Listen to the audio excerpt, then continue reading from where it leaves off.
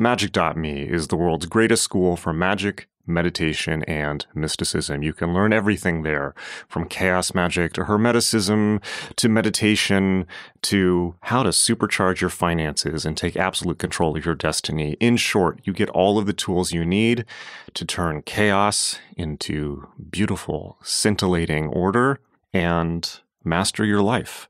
It's incredible. You've probably heard me talk about it on the show quite a lot. But check it out. It's growing fast. And I just want to say, if you're confused about where to start, because I have so many courses there, the Adept Initiative is the place to go. The Adept Initiative is the flagship course on Magick.me, and it contains everything you need to know to master the most profound ancient techniques of changing your consciousness and the most modern and cutting-edge tools and systems for absolutely turning your life into a masterpiece. You are really going to dig it. Go check it out, and I will see you in class. It's magick.me, magick.me.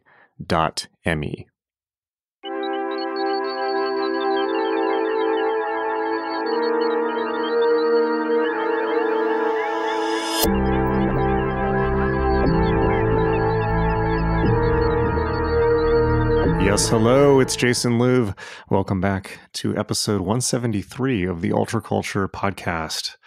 Today, we are journeying deep into the world of occultism with a very special guest, a Penn Award-winning historian, writer-in-residence at the New York Public Library, and a voice that has garnered respect across academic, journalistic, and subculture circles. His name is synonymous with alternative spirituality and profound historical insights. Yes, please welcome Mitch Horowitz back to the show. His latest book is called Modern Occultism, History, Theory, and Practice, and it takes us on a vibrant, epic journey through the annals of occult history, from the magical corridors of Cleopatra's reign to the revolutionary ideas of Madame H.P. Blavatsky and the spiritual awakenings ignited by figures such as Aleister Crowley and Carl Jung. In his new book, Mitch unfolds the tapestry of hidden wisdom, the rise and influence of secret societies, the migration of magical systems, and even the often overlooked occult influences on iconic figures like Frederick Douglass and Isaac Newton. All right, the book comes out in a couple weeks, but you can pre-order it on Amazon. And definitely do that, because that really, really helps authors out. You know, we live in a world dominated by algorithms, you, me, and everyone we know. And Amazon's algorithm heavily favors first week sales on a book. And that really counts for everything in terms of how the book's going to do and how they're going to promote it. So go ahead and pre-order it. I definitely pre-order things that I'm ultra excited about. It's called Modern Occultism, History, Theory, and Practice. All right, so without any further ado, please join us and welcome Mitch Horowitz as we unravel the intricacies of occultism in thought and practice.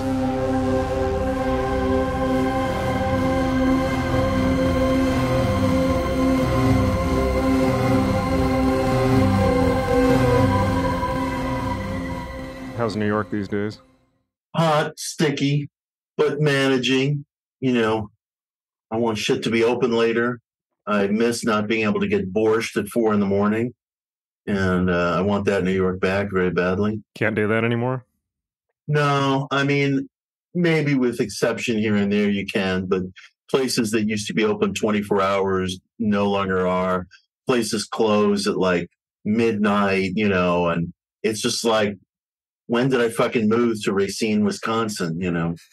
Which, by the way, is probably open later. It's probably happening now with all the remote workers. Right. There's probably great places in Racine. But anyway, everything's good. Everything's good. You know, trying to figure out what my life consists of now that this book is finished. And it's a funny thing, you know. I mean, I'm sure you had that experience when you finished John Dee and Empire of Angels. You finished this massive, massive book, which, by the way, is fucking brilliant. And it's this massive. Yeah, I appreciate it. I saw the shout out in the book as well, and I appreciate it.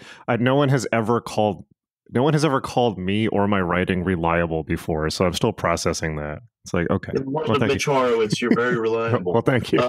That's reassuring. You're the most reliable person I know. That's scary. That's frightening. Well, I wanted to get to the bottom of that 007 shit with John Dee. It's so childish and ridiculous. and it's spread throughout our culture. Anyway, forgive me, I'm sort of going on one tangent to another, but having finished so massive a project, it's exciting, it's exhilarating, but it leaves you wondering, oh, well, what am I supposed to do with my life? So, of course, I start another book, which is a little bit like Elvis going on tour again. You know, I have to be careful of that. So, but that's my life. Yeah, you tour a lot. I'm always amazed. You're a road dog. You're always appearing. It's a lot, you know. I mean, I have this what can I say? You know, I frankly don't know that I would know what to do with myself if I weren't. I've lost all capacity to relax. You know, I'm trying to rewatch The Sopranos, and cannabis helps. And it's quite fascinating. You know, it's so well written. It's beautiful. But I don't know how to relax. So if I'm not, I mean, I'm either working or, you know, I'm hanging with my kids or my partner, and that's my life. I also began not rewatching, but for the first time watching The Sopranos. It's really good.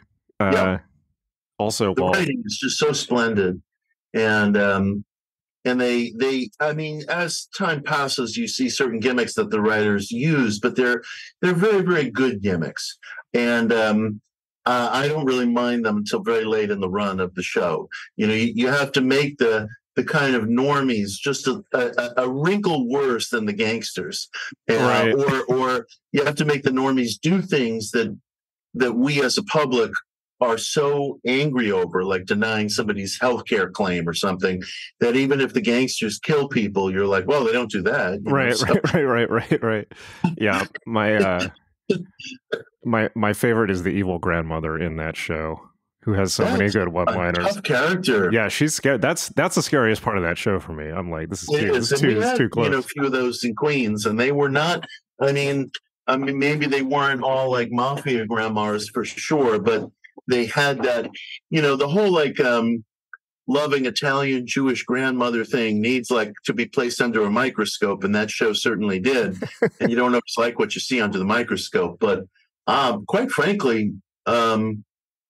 Those were my recollections, minus the organized crime of growing up in New York. Crime, you know, but I don't think getting out of jury duty on false pretenses, you know, quite qualifies as organized crime. That's funny. Something I discourage, but that's the only thing I've ever been able to use Masonic connections for, by the way. Getting out of jury duty? Yep, but I'll take it. You don't want to wind up like Peter Parker, do you? You know, you gotta be careful there. Yeah, exactly. That's like, funny. Oh no! Then you'll have to use your powers of ceremonial magic to fight street crime and evil. You know? Yeah. Well, with great power comes great responsibility, allegedly. Exactly. So apparently, you got to be a white knight. But yeah, so let's talk about your book. Maybe that's a good segue. So modern occultism. It's exciting to see you focus, like getting more into like the more kind of academic ceremonial magic side of things. So why don't we just start off? I just got the book, so I've been able to read into it, but not the whole thing. Why don't we start out with why you decided to write this one specifically? And then I just want to talk about also what your take is on this stuff coming from the New Thought world, because I kind of went the opposite direction. I think New Thought's a lot more practical a lot of the times, but I'm definitely curious about that. Well, I'm eager to talk about all that. Well, the inception of the project was through a 12-part digital class I was doing for the Theosophical Society called Modern Occultism.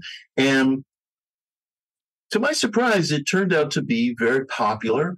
And it also placed a demand on me to go beyond the parameters of where I had written before. In Occult America, and I have a particular insight on what I wrote in Occult America because I just re-recorded the thing for Random House, and it's going to get re-released for Halloween. So it gave me this peculiar opportunity to revisit that book, having just finished Modern Occultism. First of all, when I wrote Occult America, I was much more personally attached, I think, to the Abrahamic religious outlook.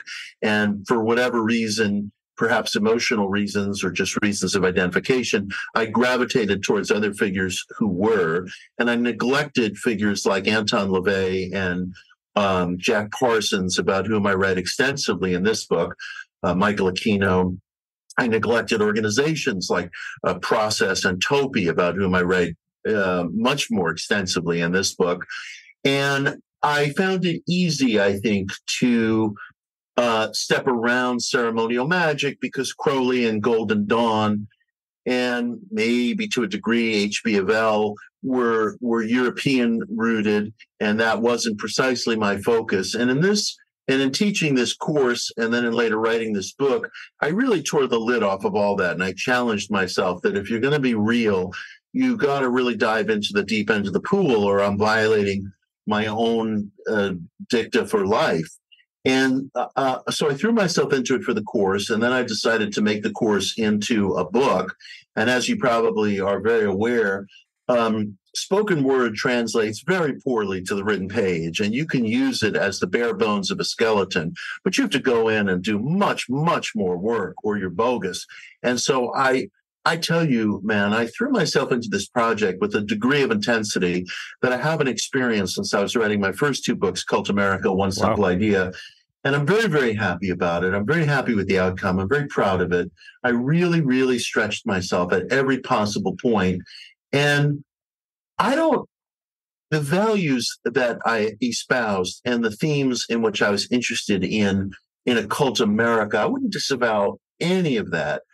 All of that is still part of my existence, but I am different now, and my focal point is different, and the people I want to defend are different, and they deserve defending. I'm thinking of a figure like Aquino, for example, who seems to be the subject of a new cult of hatred at the moment. Wait, again? We may get into. Again, they're doing this? It's like when it never stops. So pathetic, considering how long he and his wife spent. Can you imagine the time, the money, the legal expense, the emotional agony of defending yourself from such morbid false accusations? And anyway, that aside, we may return to that. I am fueled by the passion of wanting to defend a person or idea who I think has been misserved. Process has been misserved. Topi has been misserved, as you know better than I, and so on and so forth. And so these became animating causes, but also exploring the idea of a guy named like Eliphas Levi. I mean, Levi is such an interesting case because he was so critically important to the occult revival, and yet he was very attached himself to a Christian or Abrahamic worldview, and it colored his work deeply. It colored the Golden Dawn's work deeply. These divisions between white and black magic, I think, grew very tiresome, very didactic, very orthodox. They're ill-suited to our time culturally, but I also think they present very poor intellectual parameters. Anyway, all of this is I want to dial down on that, actually, because that for me is super interesting, if you don't mind. I don't want to derail your flow, but I didn't want to leave that point. No, not at all. I'm just saying these are the animating passions that drove me into the book and through the book. So that's where it came from. Got it. Yeah, Levi is a fascinating character. His book is very good. It's completely over the top, like 30s Pulp Fiction. Like even back then, they knew that like if they wrote about or had photographs of like naked witches, like everyone would show up. It was kind of like the writing style. Has Western culture changed? Not much. Yeah. Right. So, but he is obviously such a critical turning point in the history of the occult, and he's not written about a whole lot at all. Right. And it's an interesting story to me because he was a defrocked Catholic priest. And have you been to Rome?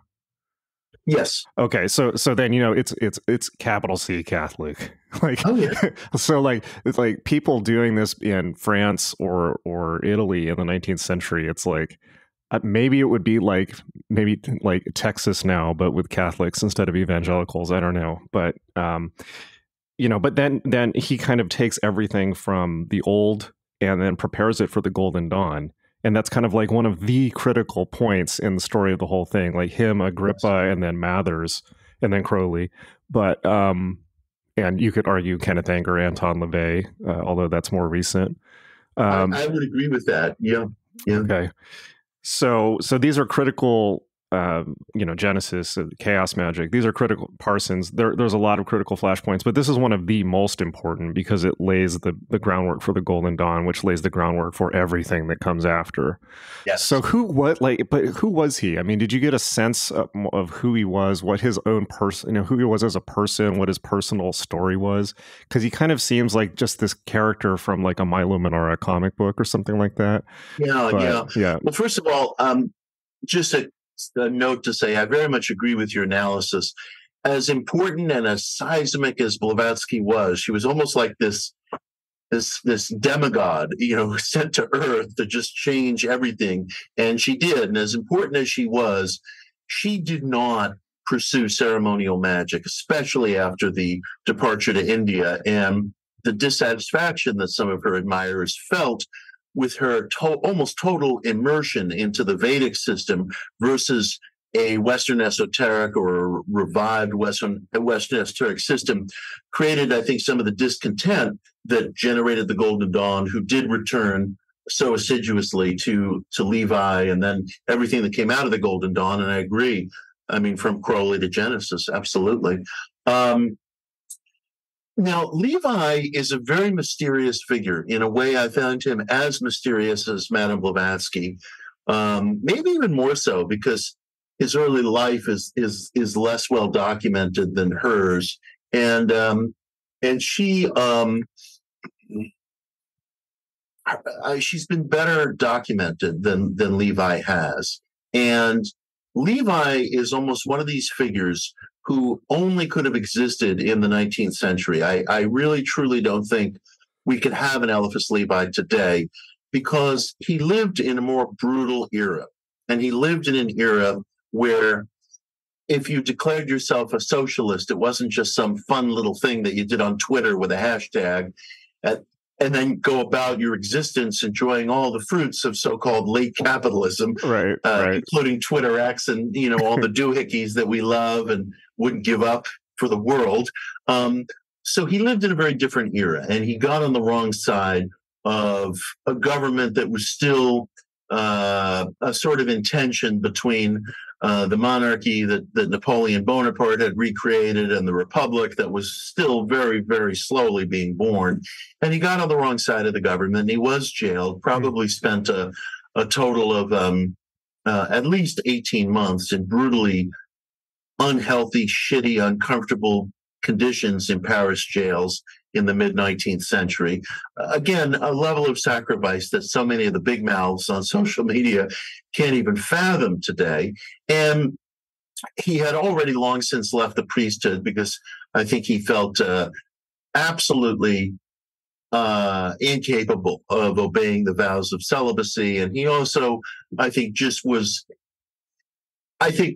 against the notion that church and certain Vatican teachings were infallible.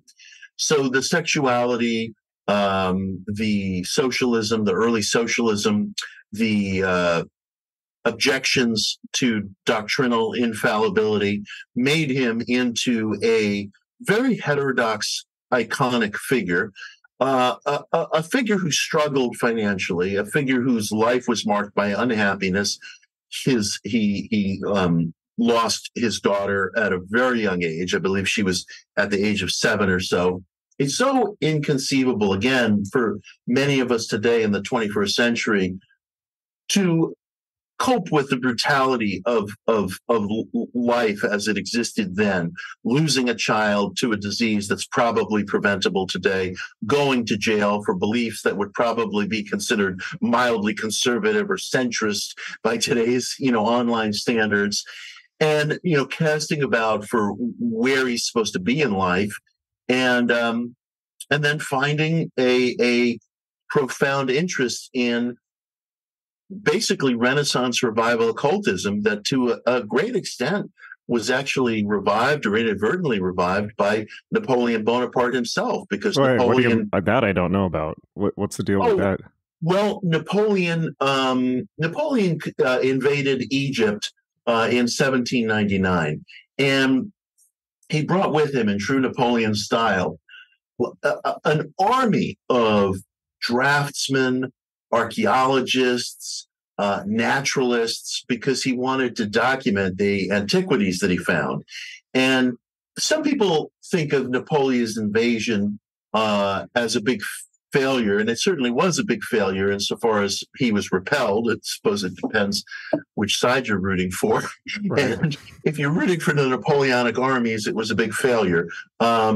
He succeeded over the Mameluke chieftains in Egypt very, very quickly, but he was confronted by the British Navy, lost to the British Navy, and it caused a spiral of events where he had to withdraw. But the army of naturalists that he brought with him, draftsmen, archaeologists, they really created the field of Egyptology. They discovered what we now call the Rosetta Stone, unlocked at least the expository meanings of hieroglyphs. So Levi, as a Frenchman, still calling himself Louis Alphonse Constant, gets interested in Egyptology, gets interested in this nascent field, grows fascinated, as many Westerners do, with the so-called mysteries of Egypt, begins to turn the pages backward, peel the onion back to Renaissance occultism, discovers Christian Kabbalah, which, by the way, is responsible for preserving Kabbalah to a very great extent.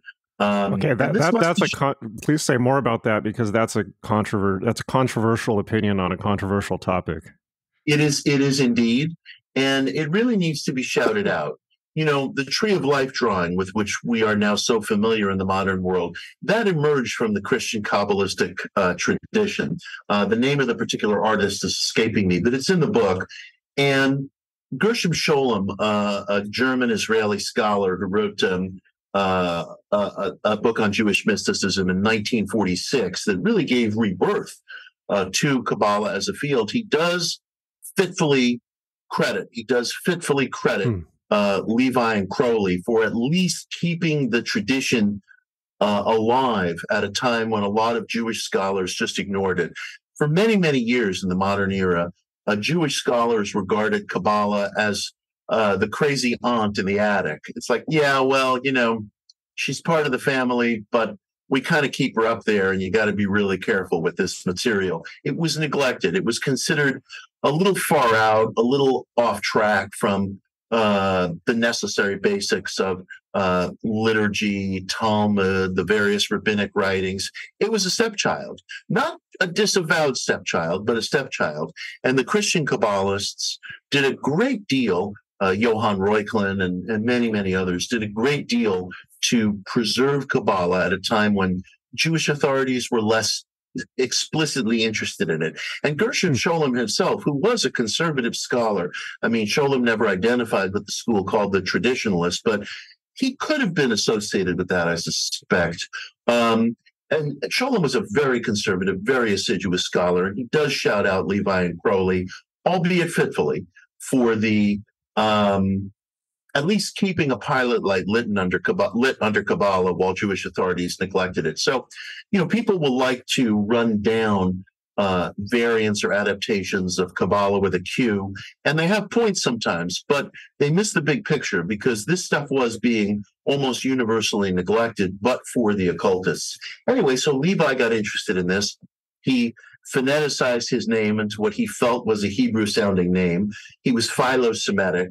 Again, on occasion, there's a mistake made that Levi was somehow, I've had at least academics make the very poorly supported case that Levi was somehow anti-Jewish or anti-Semitic. He was no such thing. He was a philo-Semite. Now, you could say that maybe some people feel uncomfortable with philo-Semitism because it's somehow idealizing or objectifying. Well, one could have that discussion, but it ain't the same thing as anti-Semitism, and he certainly was not.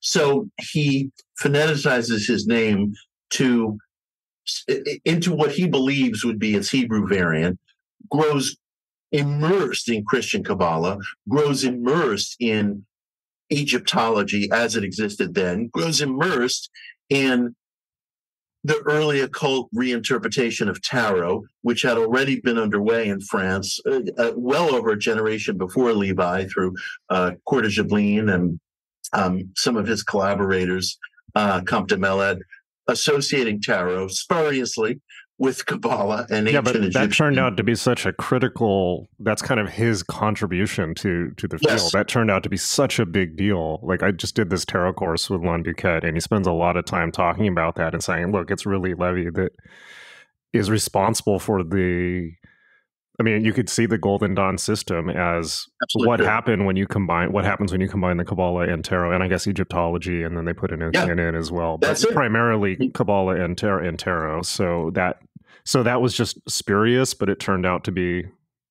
basically turned out to work. Yes, exactly. It's a brilliant mistake. It's a brilliant mistake. And people get pissed off because they're so attached to it that they don't want to hear somebody come along and saying it's spurious. And the fact is, novelty and adaptation have brought a lot of important things to life in the modern world. In many respects, a lot of our religious traditions, both mainstream and esoteric, are novelty and adaptation. And records from antiquity were destroyed, and we rely on late antiquity for a lot of stuff that we describe as ancient. Look, the Jewish liturgy itself, it goes back to the Middle Ages. That's pretty old, but that's not antiquity. Yeah. And, we get into this trip of like, oh, this is the stuff that came down from Sinai. And it's like, no, not exactly. That was a really fucking long time ago, right, if it happened at all. And we don't have, we don't have those retentions. We have late ancient retentions that we've remade in modernity. There is no association between Levi's brilliant interpretation of tarot and Kabbalah. It is a brilliant invention. And yet I also recognize that sometimes it works. I recognize that it's meaningful to people. And I recognize that religious traditions are rarely as old, pristine, or retentive as we like to pretend they are. And tarot is no different. Levi was brilliant, but there was a sort of sui generis quality to some of the things that he came up with. And one can accept that and still abide his brilliance, as I try to do in the book. And that was Eliphas Levi. We know very little about the man beyond some of the broad strokes of his life. But I would say to people, at least look at his life, consider his life, what we know of it, because he did occupy a world that I would say was gone, even by the time Madame Blavatsky came on the scene. His was a world where you could get in a lot of trouble politically and judicially just for mouthing the wrong points of view still in the Western world. That's very interesting. So you're kind of saying that once Theosophy made a big splash on the scene, it was not so much of a big deal? It wasn't as dangerous as what Levi was doing. You could get branded a heathen and a lunatic and get called names and get thrown out of respectable places if you were a theosophist. But I mean, Levi served jail time. That was for his socialism. But it does point out, and he stepped very carefully around religious authorities with his occultism. His occultism, heterodox as it was, still functioned according to Abrahamic Christian coordinates. There's God above, there's the bad guy below, there's heaven above, there's hell below.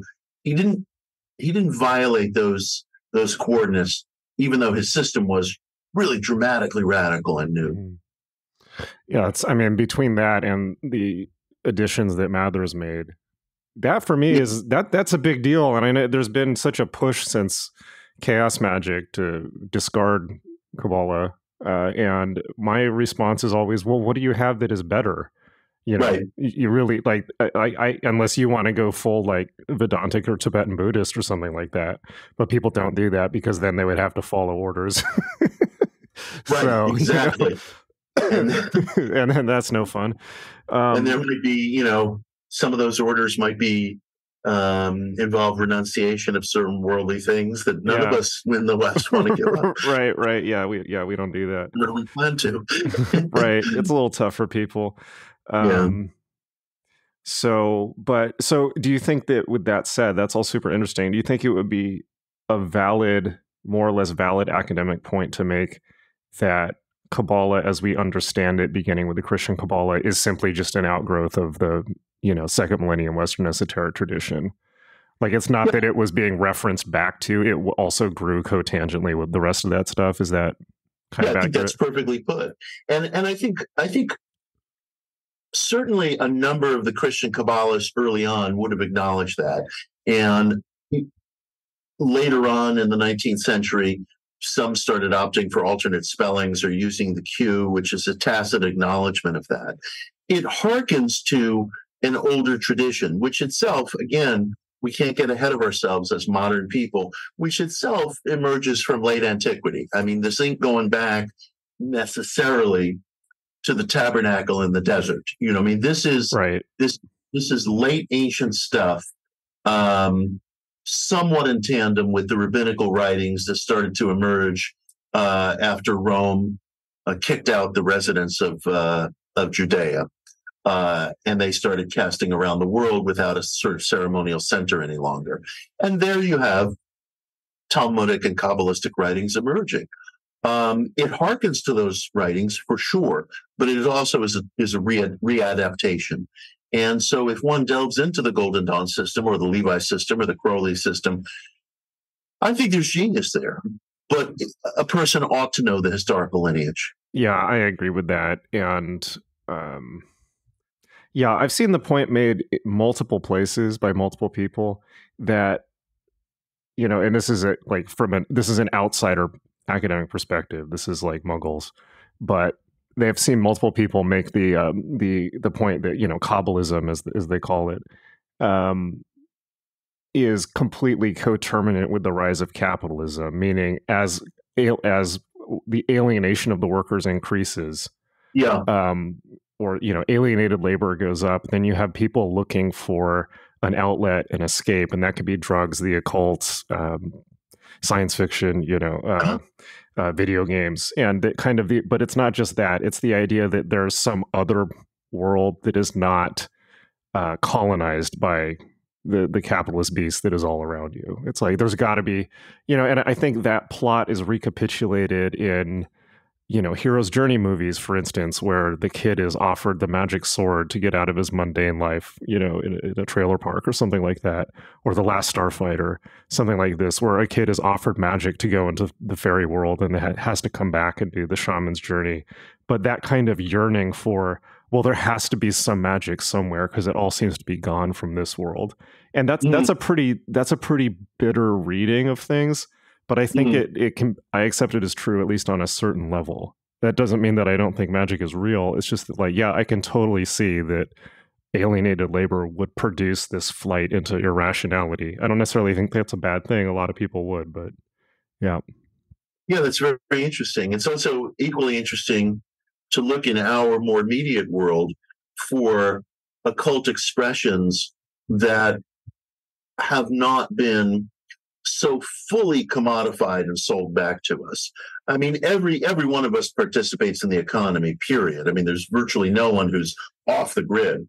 But if you do look at Process, Topi, Michael Aquino, to some degree Anton LaVey, I'm sure there are some others I'm omitting, you do find streams of ideas that during the lifetime of the progenitors were not packaged and marketed back with any degree of ease. Aquino self-published all his own books. He tried pretty damn successfully to keep his death a secret. He didn't participate much in mainstream culture beyond his military career. And there's something to be said for that. You know, people ought to take a look at that because they're getting something that's unencumbered for the time being by a barcode and repackaging. The barcode and repackaging is not necessarily a bad thing, but it probably does evince subtle changes over time. Well, I think that, at least just in my experience, mainstreaming stuff is good for a lot of reasons, primarily one being that there's strength in numbers, and now people don't stick out as much as easy targets. That's true. That's the main one. That's the main one. It's good that there is hashtag witch talk and that every young woman in America thinks she's a witch. Great. I'm all for that. I mean, that's basically what I've been pushing for. Right. Yeah, right. But like, it's also, there's a level to it where it's just like, okay, great. Like, you know, no one's going to see me now. But and it's also funny to watch how those terms, it's funny, the term witch will still arouse ire in some parts of the culture, but obviously that's on the decline because it's just everywhere. And people will use the term witch as a term of mild heterodoxy, but it's not very dangerous anymore. Right. And it's interesting to see how some of those folk respond to terms that might still be unwelcome and what their response is. And usually it's somewhat similar to the response that they were greeted with, say, historically in the 1950s. Yeah, that is a bitter irony that I have also noticed for sure. Yeah. It's like, so, my article on on Michael Aquino, I published a little excerpt of the book on Medium on Aquino, but that did not get curated. He's still sort of by the mysterious editors behind the curtain at Medium. And if you get curated, your stuff gets some more eyes on it. So lots of they there, but not Aquino. They had that one. It's dirty. They hid it. They hid the article. Well, they certainly didn't select it, to go up in lights, as others were, in this little informal series of clips that I've been publishing from the book. So Levi's okay. Even Anton is okay. But Aquino is still a little too rough around the edges. That's interesting. Don, what? Look at that, because then you're getting something that hasn't passed through such and such filters at a certain point, and you can evaluate it. Right. And that's very hard to find. And I think that that's one of the most beautiful things about the remaining kind of occult orders. And I don't know because I don't participate in any these days, but if they're still functioning, I assume that some are. Don Webb lives here. Yeah, so I got to meet him. He did the podcast, and he definitely. From asking him, it definitely sounds like that whole witch hunting era was no fun at all. But he's speaking of Satanic Panic back in 80s, 90s. Yeah, and I remember it as a kid because it affected us as kids. Also, I mean, that's a whole other tangent to go on because it sucks and sad. It's sad and boring, not boring, but sad and shitty. But there's a real real value in truly occult things, meaning kind of hidden, or hermetic, meaning kind of sealed off from the withering gaze of the mainstream. And so, and in a way, my experience was that not only it's not exactly that. This actually was now that I'm thinking about it, this was my conclusion. It's not that kind of the unique thing that is preserved within the occult world is not an outsider movement to the Western tradition. It is the Western tradition. And I think that the Temple of Set is a good example of that, where they're sitting around studying Plato and Socrates and Aristotle, and Kant and all of this stuff. And if you look back at all these groups that formulated Western thought, I mean, even like Pythagoras, or Socrates, it's like, these people were essentially operating mystery cults.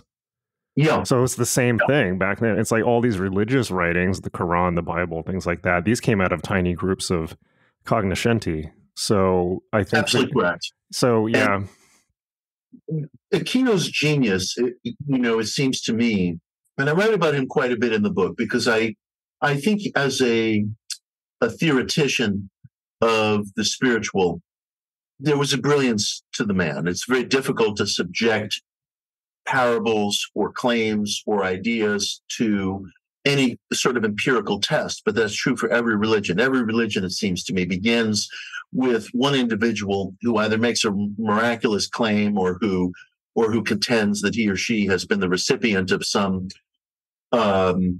greater communication. And then it's, of course, up to individuals to determine, is this so-called greater communication that you received, is it valuable? Is it persuasive? And what about the messenger? Does the messenger have gravitas? Is the messenger compelling? So lots of people said that about, say, Joseph Smith. Check, check, yes. Mary Baker Eddy. Check, check, yes. And these become new religious movements. I would say that about Aquino. I'm not part of the Temple of Set.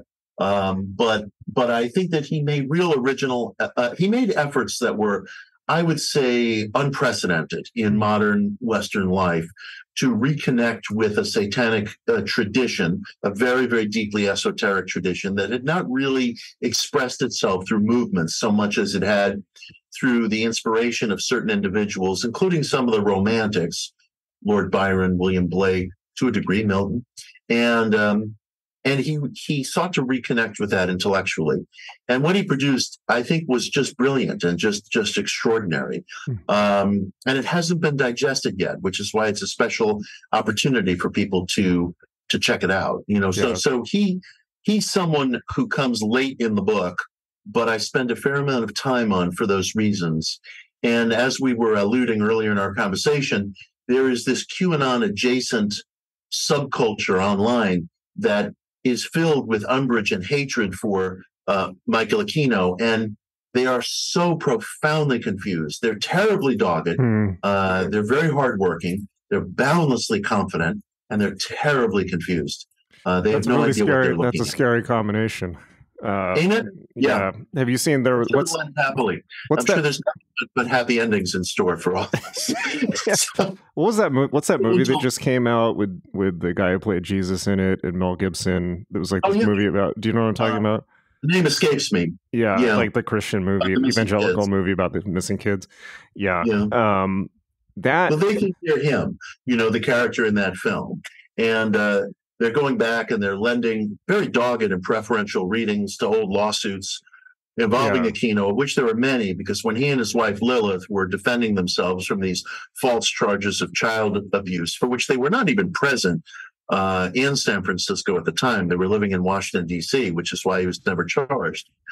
And his house was searched. And I mean, the level of humiliation that he and Lilith had to go through, I can only guess at. But there were a lot of suits and countersuits because he was crisscrossing between civilian and military law. It was very complex. Yeah. And he waged countersuits,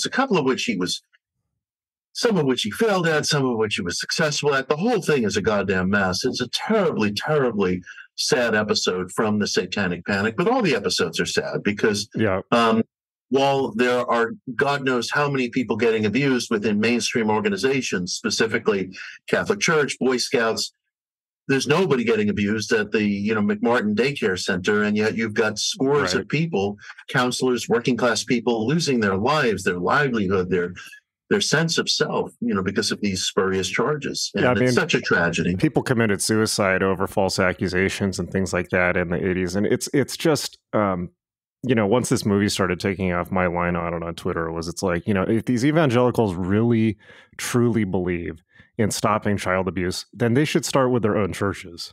Oh, for sure. Because if you look at the data, it's like, oh yeah, kids are definitely getting abused in Christian churches and other religions too, but it's pretty damn prevalent within Christian churches. I hope everyone could admit.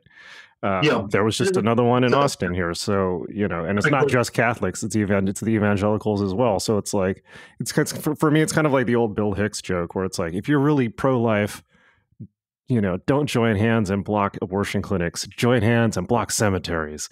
Let's see how committed you are to this idea. So that's kind of my feeling about it. It's like it's just. They're using it as a cultural battering ram. They want to make that association of people on the left and pedophiles, which is so unbelievably petty that it could work. And that's very dangerous for everyone. There was another pedophile insanity in England in the 90s, and very famously, one of the mobs that was whipped up to a frenzy burned down the house of and killed a pediatrician because they saw the phrase pediatrician on a sign and thought it was pedophile that he was advertising. This is like 98 or 99, I think. Now, I'll mention this.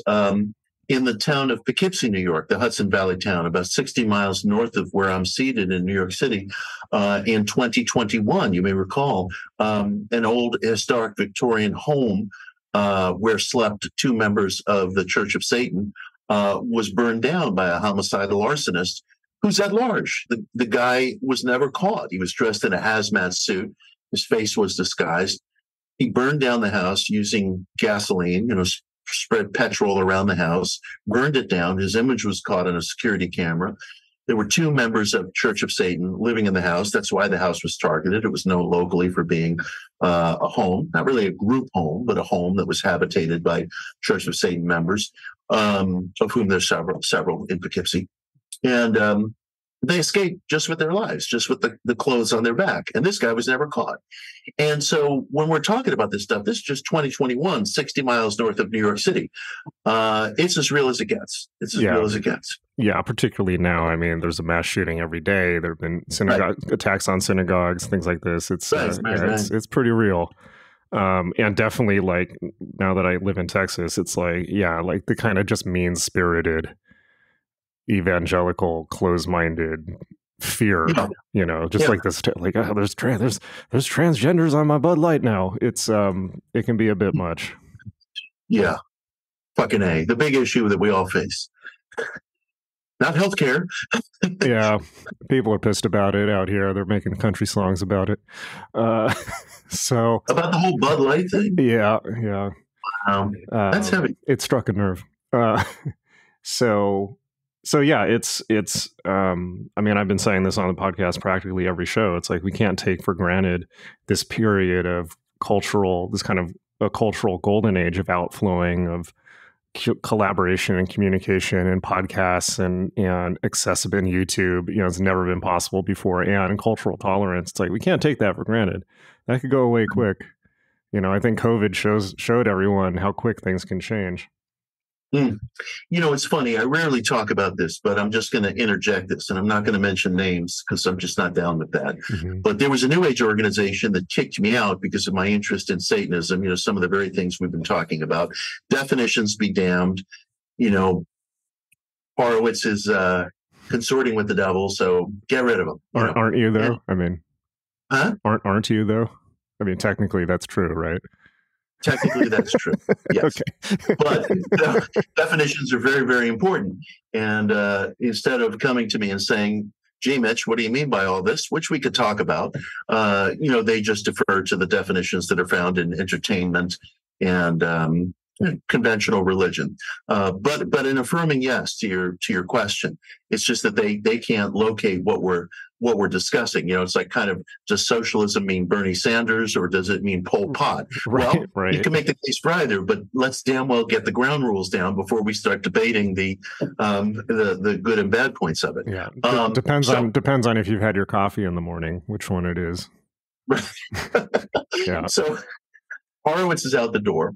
Same organization is named in a civil action suit because children, now grown, claimed sexual abuse at a summer camp that the organization runs. And it's like, well, for God's sake, instead of coming after some intellectual who lives in Brooklyn, who calls himself a Satanist, who doesn't bother anyone, who barely leaves his house, why aren't you taking care of the kids that are in your care? Well, maybe that's less interesting. Well, maybe you think someone else should do that. Maybe it seems more exciting to, send a fire and brimstone letter to Horowitz and get rid of him. But there are more workaday things that you should be doing, which may seem less awarding of garlands at a given moment, but which are fundamentally ethically necessary to care for the kids that are under your tutelage. And this story just repeats again and again. So I want to see people put their money where their mouth is. If you say you care about this, that, or the other thing, start immediately right away and use as your mirror your relationships. Because it's easy for me to sing my own praises as a hero, but what does my partner think of me? What do my kids think of me? What do my coworkers think of me? Do I keep my word? Do I tell the truth? If I'm supposed to show up at 2 p.m. Eastern to talk with you, am I on time? Respecting your time? Little things, perhaps, but they're a core sample of how a person lives. I'm tired of hearing people speak in, abstractions. When you say speak in abstractions, you mean just making... Well, identifying themselves as dedicated, to stopping human trafficking, for example. It's like, well, let's think about some ways that we can do that. And let's start with, if you really care about the well-being of children, maybe there's something you could do in your immediate area to, make sure that children are being signaled that we give a shit about you and we care about you. I don't know what that would be exactly. If you have kids, I damn well hope that you're behaving in such a way that when they get older, they're going to look back and feel that somebody had their back. Yeah. And if you don't have kids, do something else that's concrete and that's real, not just fucking repost QAnon adjacent nonsense online and tell yourself that you're being a crusader. That's artificial. Right. I think it fulfills an ego need for people who feel powerless. It's like, or maybe uneducated, and they're like, well, but I know this secret that you can't handle. So therefore, I'm, in a sense, I have the power now because only I see the truth. And since it's a malevolent... I don't mean to go off on a tangent about it. It's just I look at like Damien Eccles, and he is still trying to get a proper DNA hearing, to fully exonerate him from the crimes for which he was on death row. Completely fucking false, completely fucking invented.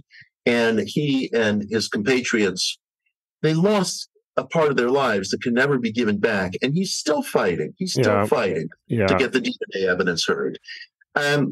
Let's dwell in reality here. Let's dwell in reality. And people who are promulgating all this stuff, to me, there's a lot of vanity, a lot of fantasy. Sometimes they're thorough, as hell, but they're thorough in a very disjointed, preferential way. Thorough enough to think that they're doing the research, as the favorite expression goes. But crowdsourcing, preferential reading, and rock throwing ain't research in my book. And again, start with the boring stuff. Start with the boring stuff. Where's the individual's relationships, which is the only mirror of who we really are. Yeah, I like that. I had a lot of thoughts about that, but I think just focusing on that last bit that you said is really important, because that's very easy to overlook. And I think people, I've certainly found in my own experience, just getting older, it's like as time goes on, it's a lot. I maybe not. You feel the same way, but I just find it very, very hard to rail against the external world these days, as bad as it has been for the last few years, because it's just like, well, okay, yes, but also, you get to a certain point in your life where you have to confront your own failings. And it's just like, okay, well, yeah, but you know what? Like, there's a lot of shit that I've not done right in my life.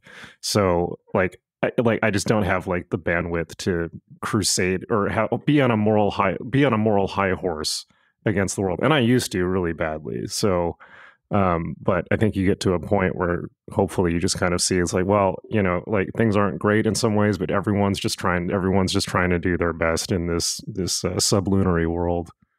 I really feel that. And, I know it's not what people want to hear because it sounds so mundane, but I do think that one's immediate relationships and obligations are really the only expression of life that's actual. I mean, you can vote however you want. You can put whatever posters up on your wall you want. You can say that you're an Ayn Rand person, or you can say you're a Che Guevara person, or whatever the fuck you want to do. But it's just a choice of sprinkles. It's damn near meaningless. Yeah. We have to be involved with the mundane, hardcore issues of our lives. At this point in my life, I have very few relationships. I mean, I have my partner, I have my kids, I have very few friends, but I try to keep those relationships small, compact, but real, to the best sense that I'm able.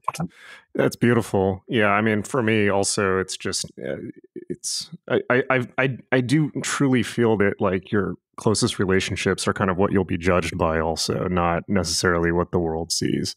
So that can be both wonderful and very painful at times. Yeah. Well, I was actually inspired in this by Bill Wilson, one of the co-founders of AA 12 Steps. Bill is in the new book, and Bill was a pretty fucking wild guy. I really would have liked to have known him. Bill was a true experimenter, and he was so dedicated to trying to push the margins of finding how spirituality could be applied in ways that would help the individual, that there was nowhere he wasn't willing to look. And Bill said, if you want to know you're changing, look to the people around you, because you'll deceive yourself. But they won't deceive you. And I thought that was cool. Yeah. Tough, but real, I think. Yeah. That's interesting. Just on a tangential point as well, we were talking about theosophy and then kind of went into QAnon, and that made me make a connection in my mind. It's like you can kind of lay the blame at the doorstep of theosophy for kind of festooning upon us these huge, grand, master spiritual narratives. I mean, maybe not. It's also in every other religion, but but there was this kind of, Orientalism plus kind of conspirituality. It's like basically what I'm trying to say is the same vibe you get from reading those old Blavatsky books is the same vibe you get from reading these kind of conspiratorial tirades on the internet or David Icke or something like that. People who are painting this grand, black and white spiritual narrative of, just like Blavatsky did. It's like, Blavatsky was also very hung up on the black hat magicians and white hat magicians. And like, there's this battle of good and evil. And it's like, no, not really. But right. Anyways, so. Well, I have so much affection for Madame Blavatsky that I give her, I feel so much affection for her as a figure that it probably makes me slightly prejudiced, but in her favor. But I'll say this. I don't know if truth is a defense of, slander. I must have overslept that day in law school, but I would say that with HPB, the one, since this is ultra culture, I mean, we're allowed to go every place, right? Yes. If it's true, of course, she gets a pass. She gets an off ramp. If Master Moria didn't materialize to Henry Olcott one night on the west side of Manhattan, not too far from here, then Madame Blavatsky gets a pass. I realize that's a little bit like saying, well, if Noah's Ark is true, Jason, then the evangelicals get a pass. Right. But it is true. It is true. Okay. And dinosaurs are false. They're put there by the devil to test your faith. Dinosaur bones. Dig. So many remarkable things occurred in the life of Madame Blavatsky and Henry Olcott. And she died at just age 59. I mean, she really wasn't even fucking around very long. And the things that she did and that he did are so extraordinary that, I say this in the book. Look, I am not prepared to defend Henry's account that Master Moria materialized in front of him one night in his bedroom over on the west side of Manhattan. And yet, I must take a pause because they were not in the best of health. She was morbidly obese. He walked with a gouty leg. And they uprooted themselves from the reasonable comforts of Victorian-era New York, if you had money, relocated to India, and just changed the world. And her fingerprints just show up everywhere, even in the revival of witchcraft, places where I didn't expect her fingerprints to show up, they show up. There was something about these people that was not ordinary. I can't say what it was, but there was something about them that was not ordinary. Whereas, for example, I look at a guy named David Icke, and although he's a hell of a good extemporaneous speaker, I find him profoundly ordinary in the sense that all Icke has figured out to do is to take Gnostic language and apply it in ways that gives a beard to just old-fashioned European bigotries. And it all fits together very neatly, and it works really well. And that's part of the Abrahamic tradition, too, the good versus evil, the ultimate showdown, the bad guys over here and the good guys over here, and I'm always the good guys. It's a Gnostic theme. It's a Gnostic narrative. I have greater generosity for it at its inception points. In terms of modernity, one of those inception points was Madame Blavatsky and Olcott, who did lead remarkable lives. Yeah, that's, I think, something that has made everyone very uncomfortable for the last few years is the kind of, I think it's become very obvious that when you kind of get on the conspiratorial track, if that gets pushed far enough in a non-ideal situation where people are experiencing economic distress or something like that, then pretty soon it becomes targeting groups of people. Without question. Yeah. I mean, how did the Church of Satan House get burned down in Poughkeepsie? I mean, the guy who did that, of course, is absolutely convinced, wherever this homicidal asshole may be, that he's on the side of the angels. I'm sure he has not a moment's doubt of that. Right. And then, you always meet like the so-called evil satanic people, and they're just like really soft-spoken bookworms, just like, right. It's like total evil, the face of total evil. Duncan Trussell was saying to me the other day, like, he's like, I know all these people who are into Satan. They are the nicest people. And I'm like, I don't know why that is. Yeah, people have observed that about horror writers also. Like, they're very nice because they get all they delve into the darkness all day long and they just get it out. They don't have any leftover for their interactions with other people. So I always thought that was interesting because, like, real darkness is just like, people doing the wrong thing in reality. So, well, I've said this to people and they think I'm being glib, and I'm really not being glib. Like, real darkness is a workspace, an open source workspace at a health insurance company somewhere with a cubicle with pictures of kids up in it and the rainbow that the kid drew at school, and somebody's on the phone or going through, files denying health coverage that somebody has paid for, and as a matter of policy. And none of us can do anything about it because we're all upset about Bud Light or whatever the fuck, and it could be fixed. That to me is evil, Yeah, it's also just the level of superstition is, it's like, yeah, you could be upset about that, but you're upset that somebody turned a geomantic figure upside down. It's right. Like, heaven forbid. It's just a drawing, bro. It's like... But your health insurance claim, well, that's forgettable, or whatever. Right. Somehow that doesn't get politicized in the same way. Well, maybe to take it back to more romantic times. Talk about Agrippa, because Agrippa is fascinating to me for a lot of reasons, and doesn't get fair shift at all, I don't think. So you dug into him for this book, so that I'm interested in your take.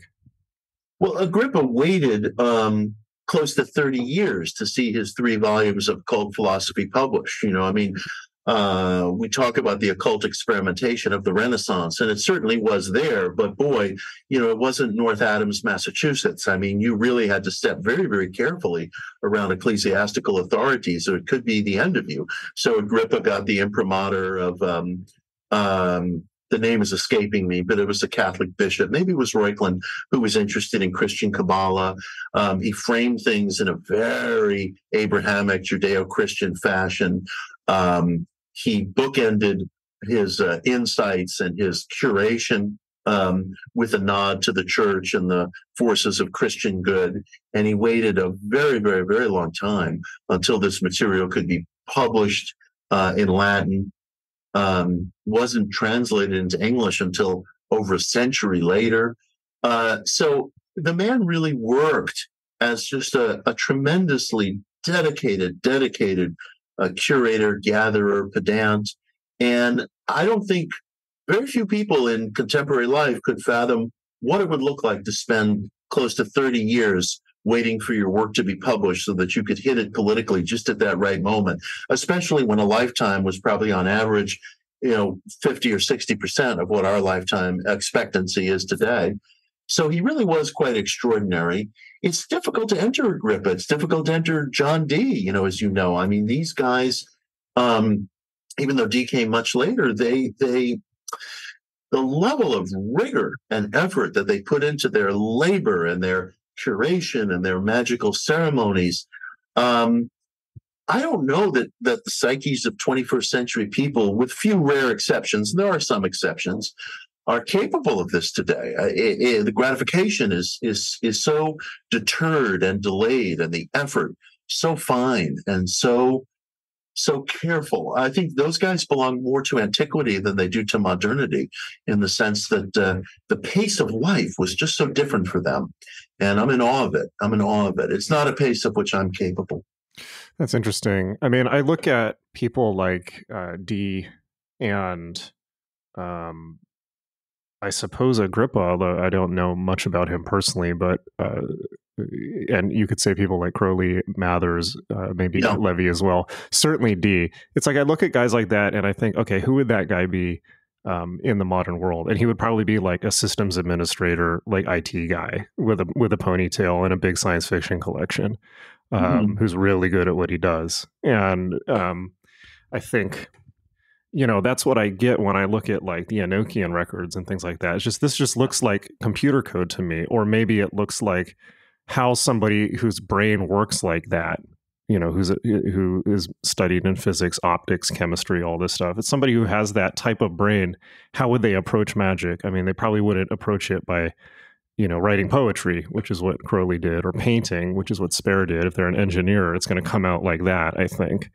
And so I don't know if there isn't a place in the modern world for people like John Dee. I mean, I think that definitely there's delayed gratification, but this is a time of so much mass interest in magic. And I think it is frustrating for me sometimes to see people staying very surface level, but also not, because going past surface level requires so much personal sacrifice. That Right? I don't think that I don't think that most people are prepared to or should make that sacrifice, Yes. unless for some reason it's you're kind of what you're supposed to be doing. Um, but that's kind of my feeling on it. That is an incredible point, and I think that's a very good point.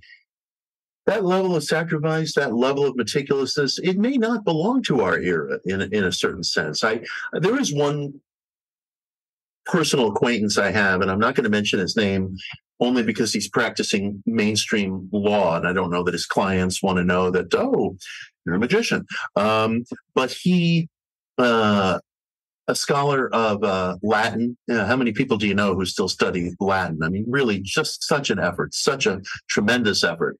And as he was preparing to go to law school, shortly before he went to law school, he got volumes of Dee's original notebooks, and he reworked some of Dee's spells and did them with meticulousness and care, dedicating just vast, vast amounts of hours to this.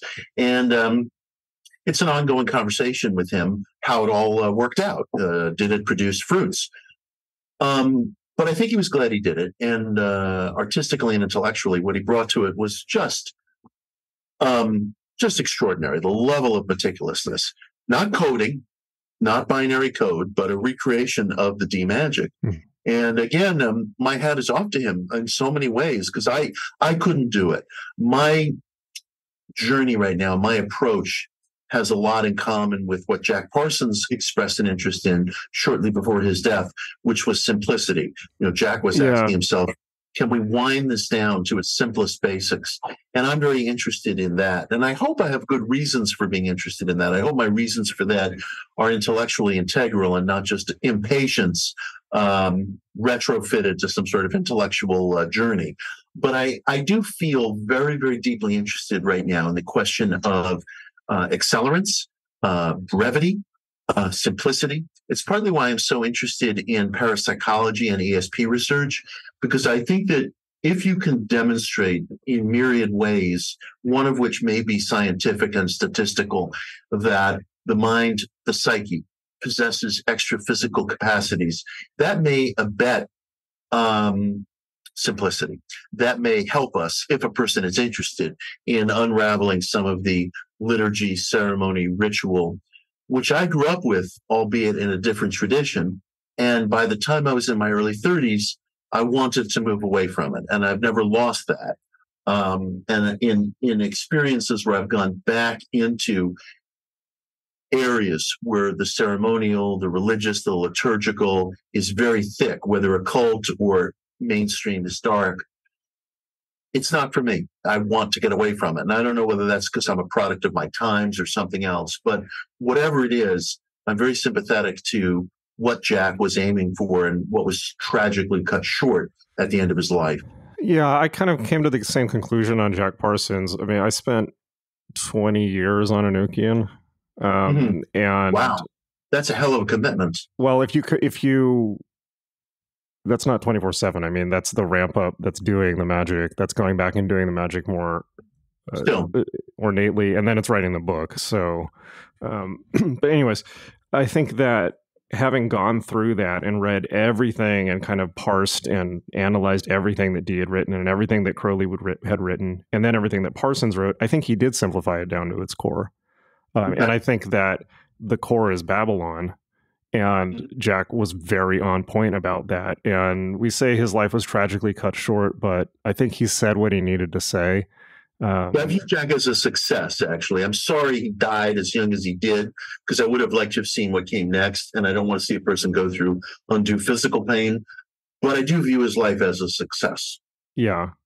And I think we're still catching up with him. We're still catching up with the Book of the Law.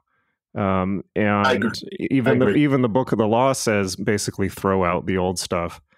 I was talking to Carl and Vanessa a couple weeks ago, and Carl was saying, yeah, I have no connection whatsoever to the old ceremonial way of doing things. And Carl was in the OTO and took it very seriously, as far as I know, for a long time. Mm-hmm. And like, I admire that. It's like, I want to get to that.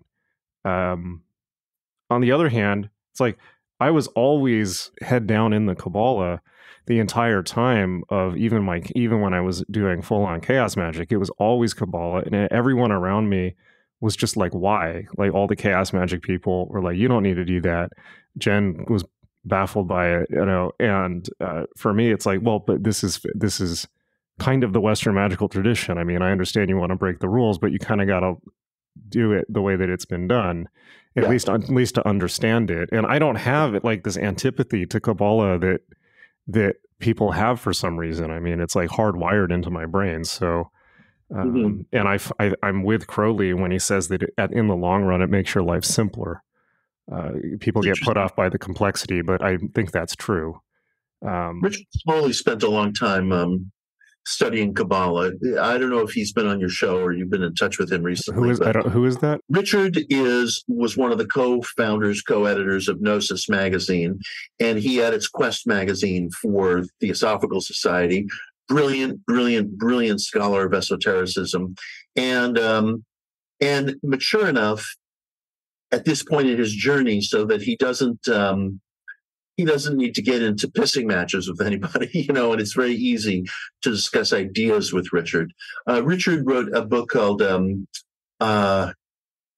he's written several books, but one of them was Hidden Christianity. He's written on the Gnostic tradition, and he's brilliant, and he's been a big inspiration on me, especially, through all his material, but his early Gnosis essays were hugely inspiring to me, and I read all his stuff. Anyway, he studied Kabbalah for a long time, and I think you and he could have an interesting discussion. That would be great. Yeah, I will. Yeah. I will take a note of that. Yeah. So Agrippa, I've always been meaning to look further into that, because that used to be like the book of magic that everyone in Europe was using, and it's the one that D was using and started with, but then they moved on from that to what was transmitted in the Enochian sessions, which for me is kind of the main event, the main show. Yes. But yeah, Agrippa was the starting point for everyone at that time. And also, like, I think he gave up magic at like 25. And maybe that book wasn't published till 30 years after that, but he gave up and considered it a mistake that he'd ever done it. Yeah, it's interesting. You find that among several of the Renaissance figures, and it's difficult to tell whether their recantations are sincere or whether they're just kind of politically covering themselves, because it could still be very dangerous. And you could lose your royal appointment or your pension or your teaching position. And then what are you supposed to do? Take in laundry? Right. You can just walk around your resume, through wherever it is you happen to live, in some stretch of the Western or Central Europe. So the recantations may be sincere, they may be political. It's hard to know. They might be both also, just because social pressure is real, and people may have gotten to the point where they'd just gotten the shit end of the stick for so long that they really were sorry. They just wanted this to stop. And a lot of the Renaissance occultists, of course, they were either clerics or they had church-adjacent positions. I mean, the church and the monarchy controlled almost all of life. There was very little developed economy outside of cathedrals, monarchy, church. I mean, sure, there was trade and there was a reopening of trade routes. But beyond that, there wasn't too much economic development, and you had to stay on the right side of the powers. Yeah. So what do you think of this stuff going back to the more ceremonial formulations of things after New Thought, and what insights did that kind of spark, comparing those two similar but different things? Well, I have a deep love for New Thought, and I criticize New Thought quite a bit, but it's an area of absolute commitment for me. I dedicate a chapter in the book to the development of New Thought. The reason I like New Thought is because it is the ultimate do-it-yourself effort at the externalization of will. If we abide Crowley's definition, and I don't think we have a better one, as magic of the, I'm paraphrasing, of course, magic as the art and science of the externalization or concretization of will. What else is New Thought, albeit very frequently dressed up in very, very heavily based New Testament language, sometimes to the point where I find it almost off-putting. But New Thought, from its inception on forward, is an attempt to harness the powers of the psyche without any intermediary, as simple as possible. And it is the ultimate reformation of occultism in trying to boil down the simplest traits of the philosophy. The difficulty with New Thought is we human beings are absolutely virtuistic at recreating orthodoxies everywhere. So within New Thought, the orthodoxies are that you have to pray in a certain way, you have to make assumptions in a certain way, and that it always works. And if it doesn't work, you made a mistake, and you have to go back and you have to do the prayer, the visualization, the affirmation, the ritual differently. And I reject that, because I find that if a philosophy, a therapy, a magic doesn't work, it becomes insufficient to tell the practitioner, well, you just didn't do it right. I mean, that just becomes a form of a catechism. There's a deadness in that where, okay, great, we fled religion only to completely recreate religion and be told that there's only, 3 buttons on this elevator and you can press one of them. And if they don't take you to the floor you want, just keep pressing them. That's insufficient. That's insufficient. So like in my book, Daydream Believer, I tried to share as best as possible my experiments in New Thought, successes and failures, and to analyze the failures. And the best analysis I can come to, quite frankly, is that we dwell under dynamic laws and forces, of which I believe the law of thought causation is one, but it can no more be said to be liberated from surrounding circumstance than the law of gravity is liberated from surrounding circumstance. Gravity responds to mass. It's going to be very different experience at different time and places, including, for that matter, in conditions of great speed or velocity, like being on a fighter plane or being on a roller coaster or wherever. People can relate to these examples. Why should a law of mind causation as a natural law, if it is one, be any different from that? So it's very complicated. And I find that Hermeticism actually brings a salve, a solution, because within Hermeticism, thematically, you find very explicit statements of the mind, the psyche, the imagination being capable of scaling heights, surpassing natural laws. But you also find reminders that the individual is going to perish, that these forms that we live in will decay. But perhaps the most hermetic of all the Psalms is, ye are as gods, but ye shall die as princes. That's the human situation. We have these powers that can justly be called magical. They're incredible. You test for them in a lab. We might call it psi or ESP or telepathy or precognition or psychokinesis or what have you. They're real in my estimation, but they're very heavily conditioned by surrounding circumstances. And humanity is in a tough spot, a very tough spot. We dwell under many laws and forces. If there are other spheres of existence, perhaps beings in those other spheres of existence, perhaps live under fewer laws and forces, but we live under a hell of a lot. So I'm trying to marry that to New Thought, because that, in my estimation, is what keeps New Thought from entering a phase of maturation. And it's tough, because part of the appeal of New Thought is that we live under this one mental super law or law of attraction, and that we can manifest. And I avoid those phrases because they don't do enough to acknowledge the complexity that we live under. And I'm really trying. I mean, I give it my best. I stretch my muscles as much as possible in Daydream Believer to wed these elements. My conviction that there is truth in the thought causation thesis, and that there's also truth that it's not a one-way road that works simply if you just abide the road signs. Unfortunately, or fortunately, maybe it just is part of being human, that is not true. There's so many switchbacks and twists and turns along the way. Yeah. And if you bump into a rock, you will experience pain. And I think it's important to stress that that's normal, because people get Oh, really down on themselves when things don't work. totally.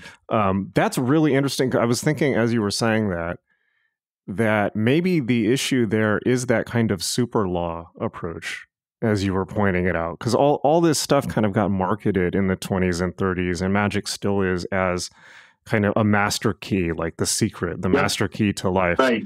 And I think that kind of extrapolating from what you were saying, just pitching it, not over promising that to that kind of like Carney level, but just saying, this is, mind, the influence of mind on your environment is one of many forces, but don't you think your life would be better if you had a handle on that one than versus if you didn't? And I think that who can argue with that? And so I think that putting magic is just that mastering that part of life. That's honest. And I think that honesty counts for a lot with people. Yeah. Even if it's a weird idea. If they can tell you're being honest, then people can tell that. I think that's perfectly framed. That is perfectly framed. And Anton LaVey was part of that conversation as well. Anton made the observation that the kind of magic that you want to practice, apropos of what you were just describing, it should have a certain context within your life. You need to go through established channels. You need to go through channels that perhaps, you've already blazed certain trails. If you're trying to achieve something that's completely out of context to your life, like I'd like to be an astronaut. Well, I might want that very badly, but that is so outside of the coordinates of my life that it's questionable whether anything will precisely get me there. And so Anton would encourage people to go through the established channels of their existence, because that's the great likelihood of how you're going to get to something great, whatever it may be. Magic abets, it does not create. I think he would have agreed with that statement. Yeah, I think that's definitely true. And sometimes magic takes you off course too. And sometimes you can rationalize that as being what needed to happen. And sometimes it's just very frustrating. Like Kenneth Grant called that tangential tantrums. The magic ricochet is wrong. But I think that general point of saying it's one of many forces, but you had and I think all these, a lot of these ancient cultures had an understanding of this. I mean, obviously India, any culture where meditation is practiced heavily, there's just an implicit understanding that if you let go of the reins on your mind, it's going to run roughshod over everything. So you might want to kind of keep that under wraps. And I think that and harness it and use it as the vehicle that it's supposed to be to get you where you're going to go, rather than letting the car drive you. I'm mixing metaphors now, but hopefully that comes across. Yeah, I agree with that, and I think that finding ways to properly contextualize magic is a big part of our generation's task, because we've seen too much and experienced too much to accept the kind of like, the magic wand offering. And I think we need to contextualize magic with everything else we've seen and we understood, including geopolitical events. New thought for a particular reason grew among the American middle class. I mean, I don't think it's as popular in Haiti right now. I mean, people there are dealing with such terrible, terrible stressors of life. I don't think that new thought, although it might offer something to someone's life as an individual, culturally, it's just not going to be igniting of acceptance as it was in the early United States, where money could seem to come out of the ether, through the stock market or what have you. I mean, culturally, we have to understand the conditions under which new thought developed and which fed into its persuasiveness.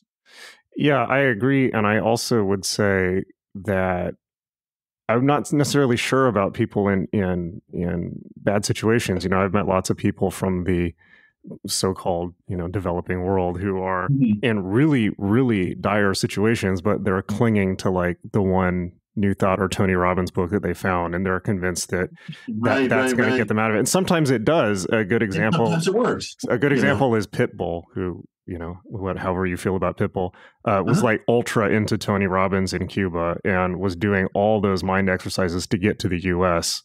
And and it worked, and Pitbull got to the US, and like I saw him perform. I know this is very uncool. I do not get any occult points for this. Pitbull. This is just like I'm in the dad mode phase of my life. I don't care anymore. But he said at that concert, it's like, if you're in America, like shut the F up in so many words. It's like you have all the possible opportunities you can imagine here. So that's the thing, people talk about like gratitude being this milquetoast philosophy, and it's like, to me, it's just like fucking reality.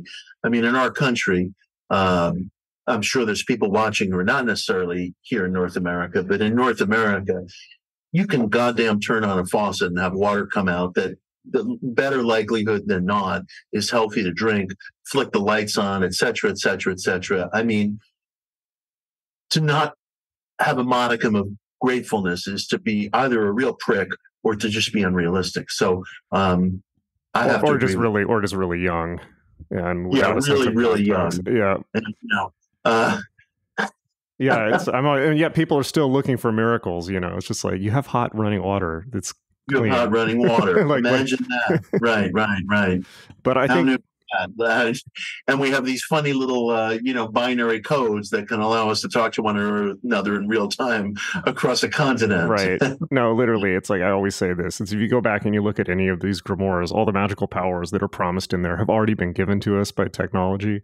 And for me, magic is not trying to long for something that is not. It's trying to, or looking for miracles, rather. It's trying to cope with a world of miracles, which we now live in because of technology.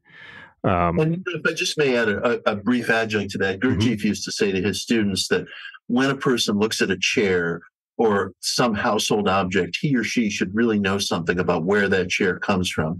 Know, what's it made of?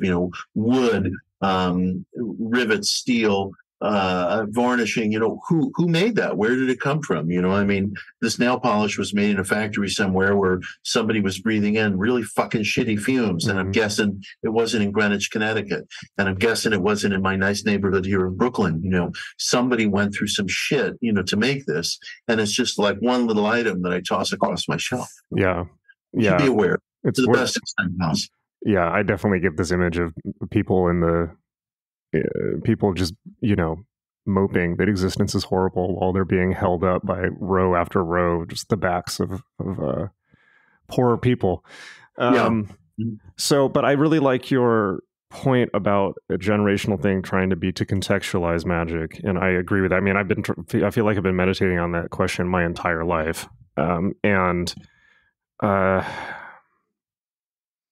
I think it's important to do that without throwing away the magic, no pun intended or pun intended. I mean, without disenchanting it, which is hard to do. But I think that point, like, I have a few like end all be all definitions of magic, and I change them all the time. But one would be that. Another would be techniques for getting into your parasympathetic nervous system, just flat out. I mean, just getting your body into relaxation mode, and that would be yoga, meditation, breath work. Mantras, chanting, pick your poison. So those are two, but also it's the ability for somebody to construct the story for their life that they want. So it's like it is a writing process in that sense. But my mind goes to, it's again, no pun intended, the whole idea of, have you come across the mind stream in Tibetan Buddhism? No. Oh, you'll love this. So the mind stream is literally just that. It's all of your thoughts throughout your life that you're kind of, I guess I visualize it as like my brain moving along kind of like a monorail track of all the thoughts I'm going to think in my life. And for the Tibetans, your mind stream is the manifestation of your karma. And so whatever mental state you've cultivated at the time of death will lead to your next rebirth. Because in their way of thinking, let's say you go out in a state of hatred, as a lot of people do. I didn't get my time or whatever it is. And well, in the Tibetan way of thinking, okay, well then you go through the Bardo, which is kind of a psychedelic trip where you get to a chance to disassociate from thinking any of this is real. But if that doesn't go well, then essentially the vibration of your mind will be attracted to parents with the same mental vibration. So if you die in a state of hate, you're likely to be born in a hell-like situation. Like See, I find absolutely no reason to doubt that. I don't Based either. on verification, I find no reason to doubt that. I looked at the family that my mother came from, the family that my father came from, and the degree of familiarity is so extraordinary as to be almost uncanny. And of course, one could come up with materialist justifications for that, none of which disabuse us of the notion that what you described is absolutely true, that there are these unseen tendrils of connection, which the materialist culture never wants to deal with, even though the evidence for that, not only across human testimony and experience, but across the sciences, is just building and building and building to the point where materialism has almost become a position of sentiment. And I find what you just described, whether it could be described as, maybe there's a term here and there that's metaphorical, it doesn't matter. I think the schema that you just described is incredibly convincing. Yeah, I'm very convinced by a lot of Tibetan ideas, and they're so worked out logically that it's very hard to disagree. Like I don't think anyone could disagree with that just as a useful belief to have for mental health. Right. And right. Who would describe karma? And there are many different iterations of it, and we have our own pop version here in America. But regardless, who would describe that as other than a belief that matches that has utility, that matches the needs of the individual? I happen to think it's true, but truth also has a strange way of being useful. Yes, yeah, and vice versa. Yeah, for me, that's what it's all about, the kind of the mind stream. And I think that techniques like ritual magic, or obviously something like sigils or new thought processes and things like that, are kind of ways to breach that stream and try to kind of like throw a rock in that you hope will change the course of the stream. But I think in their way of thinking, a hardcore meditation practice, or initiation within Vajrayana Buddhism or whatever, a hardcore meditation practice under lineage gurus is the way to purify the stream totally. And I think that for me has been, that's the name of the game for me. Even to be able to just control, it's always been, magic for me has always been a game of, can I control my own mind with meditation and things like that? And that's my benchmark as to whether I'm on point in life or not. So with that kind of in mind, I was thinking one thing I wanted to ask you before when you agreed to the interview was just, if you have this idea of mind stream, people's mind streams have been shit since COVID. And I think probably everyone to some degree is struggling with that. And there's limited mental health resources for people. So I was wondering if maybe you would share some things in terms of getting, because I think everyone's trying to get the train back on the tracks right now. Yeah. And it seems like you would be a good person to ask for maybe some helpful hints in doing that. Because as you and I know, and a lot of people understand implicitly, if not explicitly, where your mind goes and where you allow your mind to dwell has causative, or at least it has influence on how things actually go. Yeah. Well, one of the things, I hope this is helpful, and I definitely recognize that, apropos of what you're saying.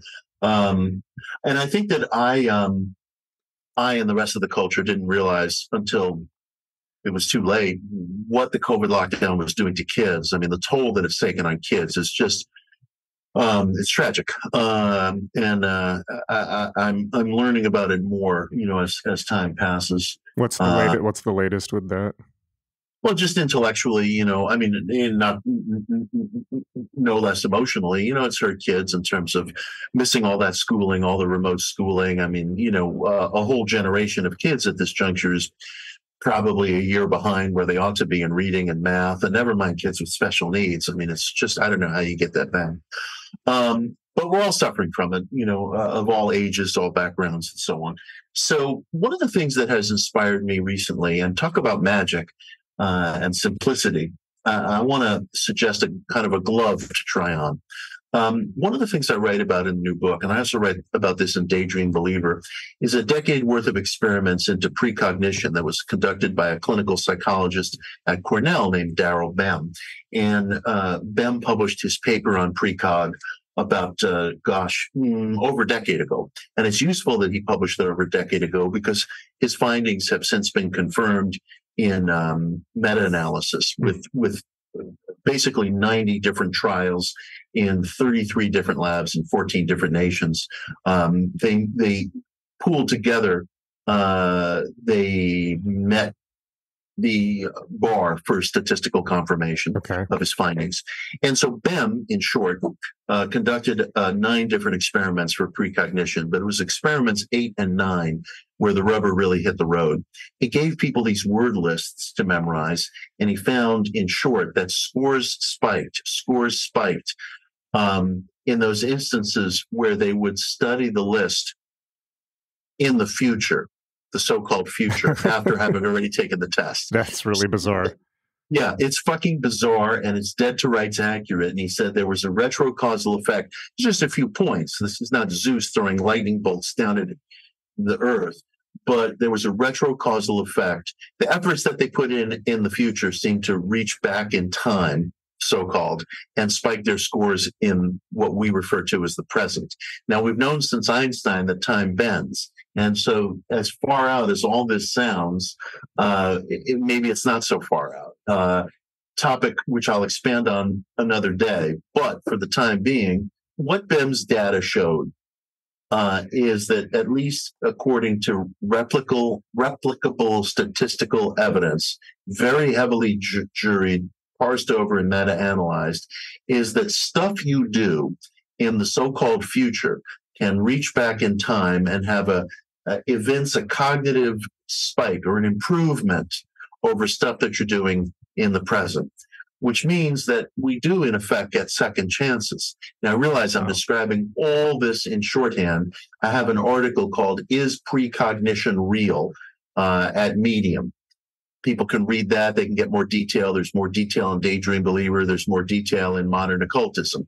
Suffice to say, I'm describing all this in shorthand, but it's very defensible and it's very rational and logical. If you play by the rules of the road in terms of the gathering of stats, it takes us to a fantastical place, which is that time is not necessarily this linear flowing river that we can never step into a second time twice. In fact, we can step into it multiple times, again and again and again.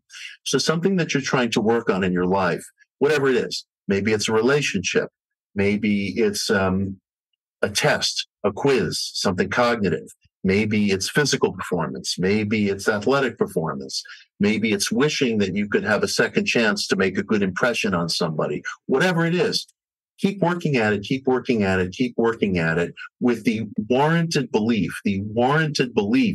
that there is some kind of proven retrocausal effect, maybe just a little wrinkle, but what have we been describing of magic other than that it's a wrinkle that abets, that helps.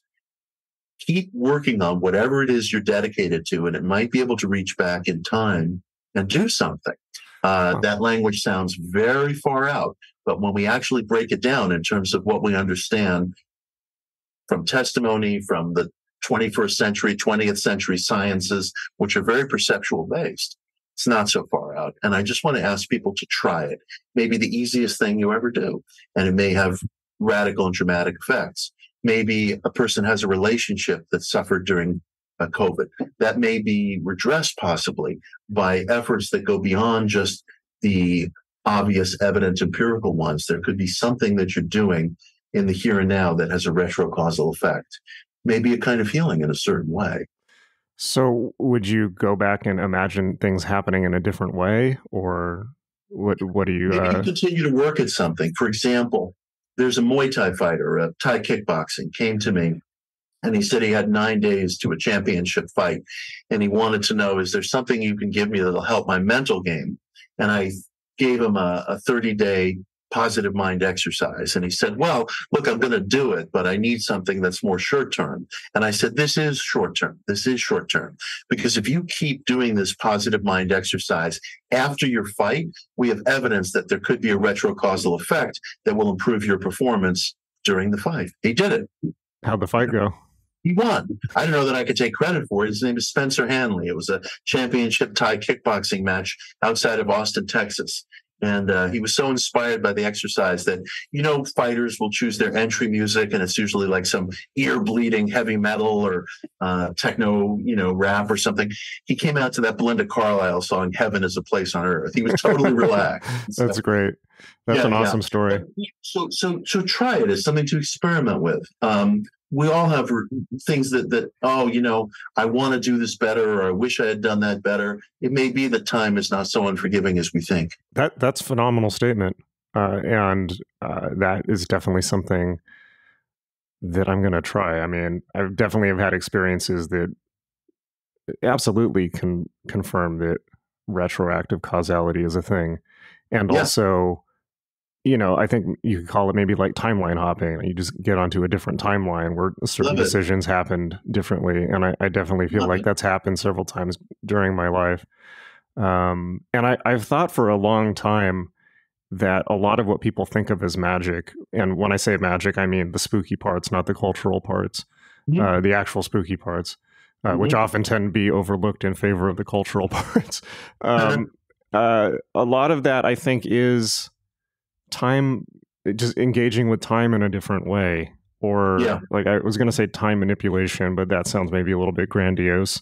But it just kind of demonstrates that magic shows that there can be the influence of human consciousness over time seems to be a thing. I agree. Yeah. This is, the one realm of absolute freedom that we have within our psyche, and let's not squander it. We can do these experiments and nobody will bother us. I wouldn't necessarily advise people be public about it. You're not. Yeah, I wouldn't either. What? I wouldn't either. Yeah. You don't want other people to police your own thought experiments. I mean, that's pretty grotesque. Yeah, it probably shows you a lot about people, though.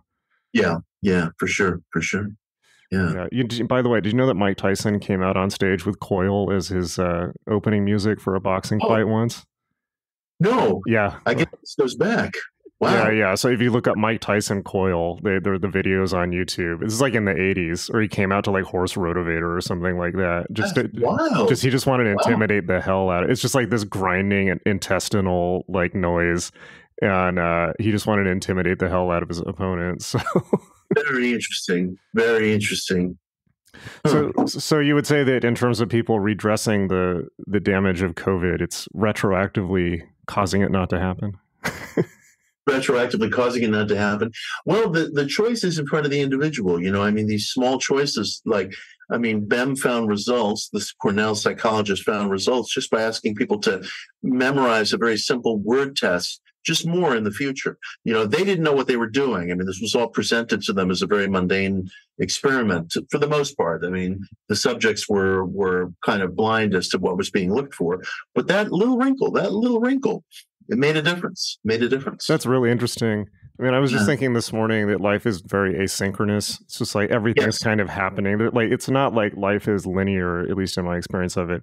It's more like a bunch of loops that can like be put on hold and then gone back to, and then things are looping around each other all the time. And like maybe you put down one interest for 10 years and then you come back to it and you're right back where you were 10 years ago. Or maybe you don't see someone for 10 years and then you see them and you're right back to where you were then, feeling all the same feelings you did 10 years ago. This, for me, kind of shows that life is more like a collection of themes that kind of have to work themselves out, and they all have to jockey for time within one lifetime. So they're all kind of like asynchronously trying to fight for freeway space, which is why it's good not to have too many interests. Or I would venture, if I may, too many relationships. I think most of us have too many relationships, which are very often conflictual. And I think a person should experiment with whether or not they could be happy with the least possible number of relationships. That's where my life is right now, and so far so good. So I just think we are really overburdened by relationships, especially in the digital age. Yeah. I mean, most online relationships are fucking godforsaken, So I don't know if those count as relationships. It's more like just. It's not relationships. I knew this was going to be. It was what? I don't know what to call it, because it's not relationships. That's right. Yeah, I always knew it was going to be a mistake to turn the thing that we work into or the thing that we played Doom on into the thing that we both work and have our most important social relationships on. I think actually just the fact that people were playing Doom on computers prior to the internet happening explains a lot about Twitter. Just all that energy got transferred into first-person shooter versus people's reputations. Absolutely. Absolutely. And it's funny. That's one of the reasons why I left Facebook. Like, I may have to put up with certain degrees of shit, but I will not reference people as friends, regardless of what Mark Zuckerberg tells me I have to do. Yeah. So, yeah. Users, perhaps. Used. Yeah. The used. Well, great. Maybe that's a good place to put a bookmark in another awesome podcast. So tell people, is the book out already or? No, the book is out September 19th.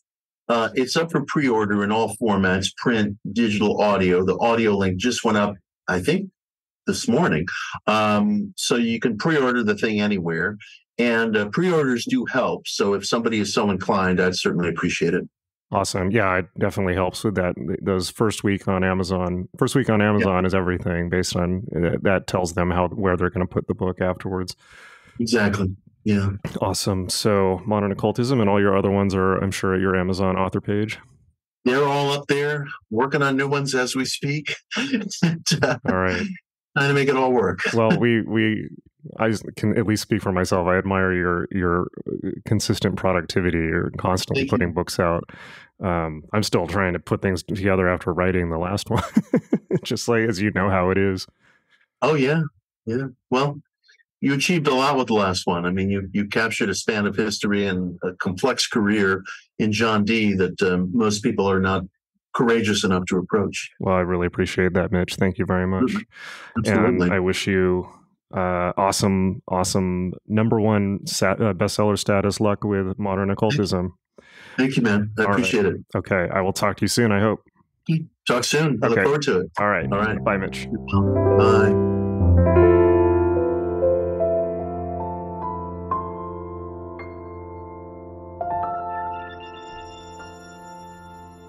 All right. Hope you really, really enjoyed that. I definitely had a lot of fun in that conversation. Meet us at magick.me, magick.me, my school for magic, meditation, and mysticism, where you can learn all the skills you need to unleash your true self. I will see you in class, and until next time, hang in there.